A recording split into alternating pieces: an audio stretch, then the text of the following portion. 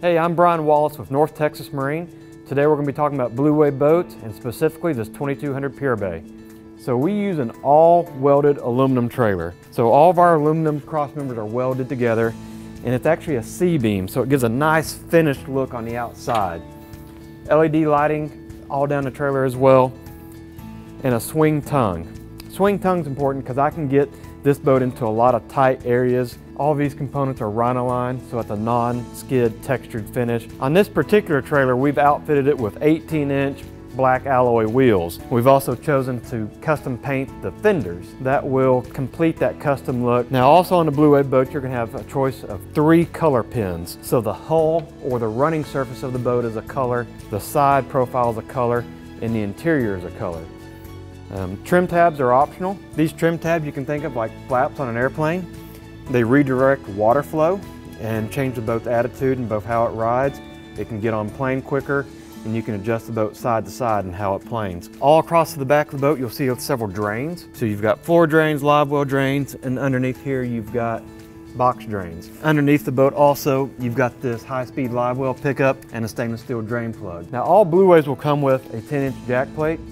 We've optioned this one with a hydraulic jack plate, which will give you 6 inches of vertical fall and lift controlled by you, the driver. That will let you get into shallower water and also increase your performance on top end. Also a notable feature on Blue Wave boats is it's a flat transom with a continuous rub rail. So we don't have a break in our rub rail, it follows all the way against our transom, nor do we have a big knot splash well like competitors will have. So Blue Wave has a choice of power between Mercury, Yamaha, and Suzuki. Today we're showing you this boat with Yamaha's VF250. That's a 4.2 liter V6 4-stroke, 250 horsepower. It's their SHO version, super high output. On the back deck, you'll notice we have flip-up rear jump seats. These will add extra seating room for your passengers. They've got fold-down armrest, custom matched interior, and a nice finished storage box underneath them. When they're folded flat, they complete the rear fishing deck. Now up on the rear fishing deck, we mentioned earlier the fact that there's not a splash well in this boat. So all of the rear fishing deck is usable walk space, and that's because that motor is pushed back with a standard jack plate. Let me open our access hatch and you'll look into our bilge. We'll get a good peek of our rigging, some of our construction techniques and features. Now at the helm or the center console, there's actually going to be a lot to talk about. So starting with the seats, these are Blue Wave's Cyclone seats. They independently articulate, they can rotate 360 degrees, slide in and aft or forward and back.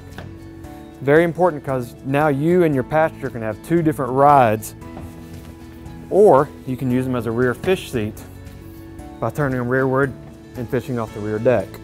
And in addition to that, each passenger or driver has their own footrest. So you'll notice my steering wheel is a tilt steering with an assist knob.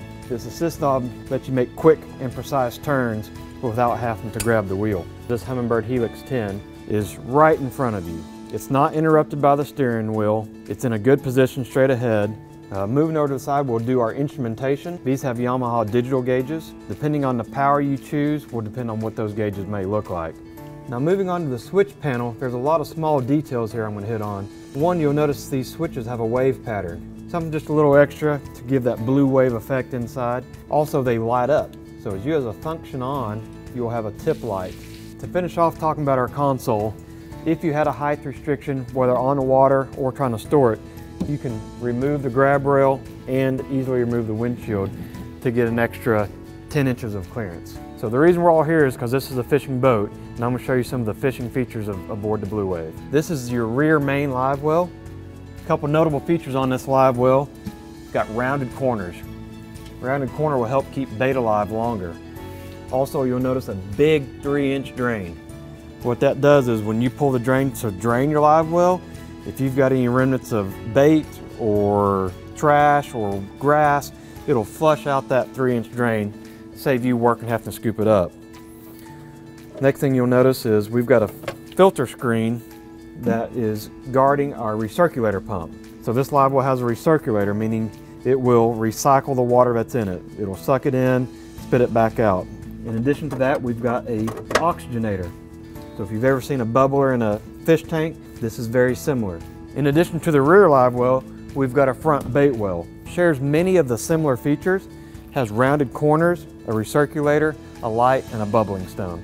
There's a multitude of rod storage on the boat depending on what you're bringing or how quick you need to access it. There's a backrest in the center console. It's great for wallets, keys, and cell phones. There's a big dry box to the right, a rod box to the left, and two insulated boxes in the center. It is a fishing boat, so what's not complete than a fishing chair? It's an option on many people's boat. We put it standard at North Texas Marine. It's a good place to run the trolling motor, good place to sight fish, or just grab a seat. So if you find a center console in your near future, please consider North Texas Marine in Gainesville and Fort Worth, Texas.